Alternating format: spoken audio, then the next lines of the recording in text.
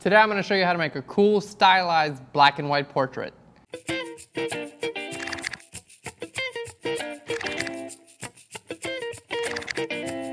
Hey guys, welcome to Phlearn. My name is Aaron Nace. You can find us on Twitter at Phlearn. We're also on Facebook at Phlearn. We're going to do a really cool stylized black and white today. We're going to go over sharpening. We're going to add some grain. I'm going to show you how to make your subject look really cool. Let's go ahead and get into it. So this is our image of Zach. He did a really great job, and basically this is straight out of the camera, and there's just a couple things we want to fix right off the bat. First thing is you can see the seamless doesn't quite extend all the way to the very edge. So what I'm going to do is I'm going to grab my marquee tool here, and we're just going to select this area out, hit Command T for transform, and I'm going to click right here on the right and just drag that over. There we go. It just stretches it out to the right.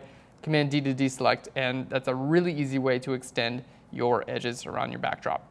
Okay, so now that we have that, let's go ahead and turn it into a black and white image. I'm going to go to my adjustment layers, and I like to use the black and white adjustment filter. It's really nice. It comes loaded with all these cool presets. Blue filter, darker, make him look horrible. You can just play around with these, and it's just a little bit fun. So you can play around with these guys, or you can start off with something you like and just say like, yeah, I like that, why not? And then start to like play around and get your own versions of these things to go as well. So you can start off with that, or you can just go completely custom on it. You can also add tint. I generally just don't do this, not in this stage, but if you did want to kind of get across everything, you could do like a slight sepia tone or something like that. But I'm going to go ahead and turn that tint off for our purposes. Okay. That looks really good. So it is a black and white. It's still a little bit dull. I want this image to be a bit sharper, and we want to add some like grain and make it a little more interesting. Let's grab a curves adjustment layer. I'm going to do just a little bit of a vignette before we get started on the rest of the image.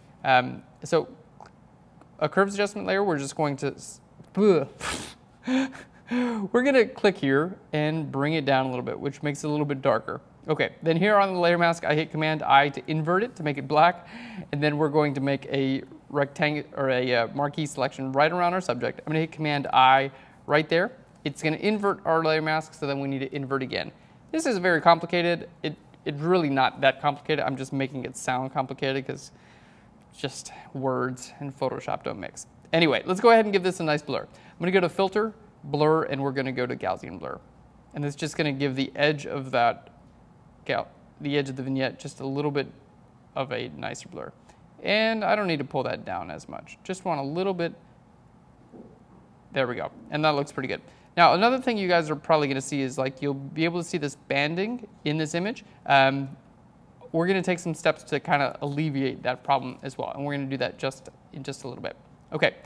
I'm going to go ahead and turn this off, and we're going to make a stamp visible layer, and then we're going to use a couple sharpening techniques. The reason I want to turn this layer off first is because if I decide to sharpen my image with this on, it's going to sharpen those bands as well, and we don't want that to happen. So let's turn this layer off, create a new layer, and then hit Shift Option Command E to make a stamp visible layer.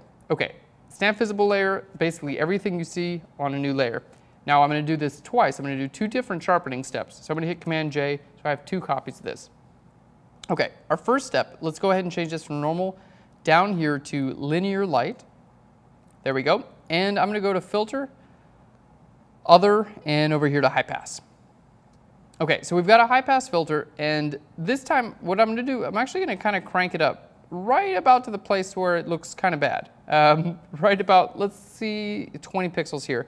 And I know this is like over exaggerating, it doesn't really look that good, but I'm going to hit OK anyway, because I'm going to show you guys a really cool trick you can do that's going to make it kind of just blend in a little bit better. So most of the time what makes this not look good if you bring your high pass filter too far is the darks just make everything look weird, but the lights usually still look good. So I'm going to just double click on this layer. I'm going to bring up our layer style, and I'm going to hold Alt or Option and click here where it says underlying layer, and I'm going to go from left to the right. There we go, right to about there, and hit OK.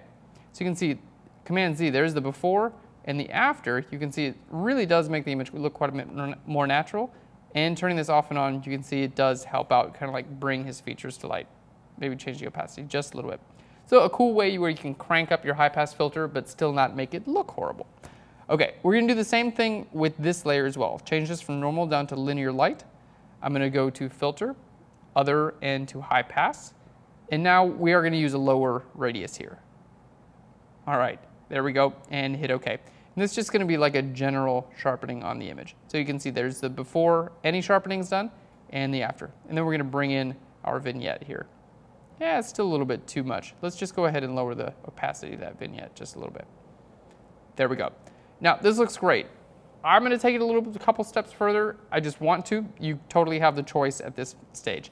We're going to create another layer, and then Shift-Option-Command-E, we're going to make a stamp visible layer again. And I want to add a little bit of a blur to the bottom part of this image. It's going to help us look more closely at our subject.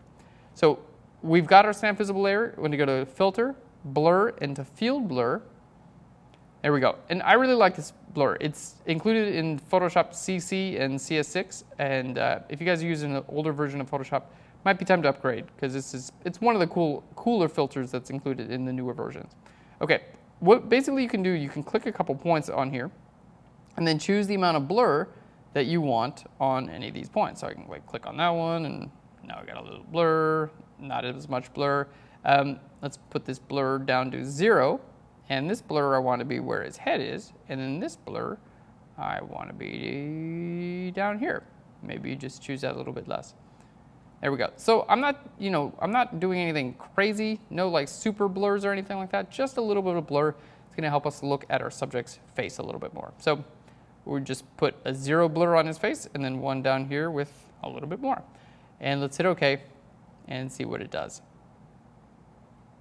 There we go.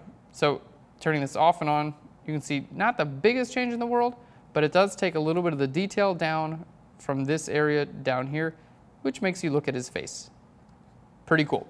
All right, the next thing we're going to do is I want to add some noise to this, but I don't like to add noise on a full-size image because it doesn't look right, because the noise tends to be really small and you lose the effect. So you want to make sure you duplicate your layer if you have a stamp visible layer on the top, just like I do here, or you can just make another stamp visible layer, Shift-Option-Command-E, and we're going to right-click on here and go to Duplicate Layer. We're going to change this from New. All right, it's going to create a new document. So now I've got a new document and I can go ahead and size this. We're going to go to Image, down here to Image Size, and we're going to put our width at 1000 pixels. Now this might be the size you upload to the web or whatever. The reason I don't want to change the size of my original document is sometimes you might change the size smaller and then you're going to save over it and then you're going to be really pissed at yourself because you now only have a document that's this big when you should have the full res and you got to go re-edit it or whatever. So if I'm resizing something like this, I always make sure to create a new document. Okay, this looks good, and let's create a new layer, Shift-Option-Command-N. Shift-Delete is going to bring up our fill dialog. We're going to use 50% gray. And now let's go ahead and go to Filter and Noise, and then we're going to go to Add Noise. And for this, you can use whatever you want. Uniform, Gaussian, just whatever you like. I kind of like uniform. Looks good. And we can turn on monochromatic because it's a black and white image. So I'm going to hit OK. And now, let's just zoom in a little bit. We're going to change this layer blend mode from normal to soft light. There we go. And you can just lower your opacity here to whatever looks good. And it's really totally up to you. In this case, I do want a little bit, so 17 looks pretty good. The other thing it's going to do is if you do add that artificial blur, especially like what we've got going on here in Photoshop, it's just going to the blur is going to go over top of it. It's going to make it look a lot more real. And with these kind of like black and whites, I really don't mind a little bit of grain on there. I think they look good. So that's pretty much it, guys. Really cool portrait and didn't take too long. Let's show you guys the before and the after. So this is after. And then this, well, let's just group all these layers. Shift to click them all, hit Command-G, and group them. So there's our before and our after for like a real cool, stylized black and white portrait, just a couple minutes. Thanks so much for watching Phlearn, guys. I appreciate you hanging out with me. If you want to do an image of your own and leave it in a comment down below, I'd love to see it. Thanks again. I'll Phlearn you later. Bye, guys. Hi guys, Kat from Phlearn here. For more information on our episode, please check out our website at www.phlearn.com. Also check out our latest photo shoots, which include turning a woman into a chocolate bar, making an epic burger, and lighting a hand on fire. If you want a free tutorial, please sign up for our newsletter because it's a free tutorial. It's awesome.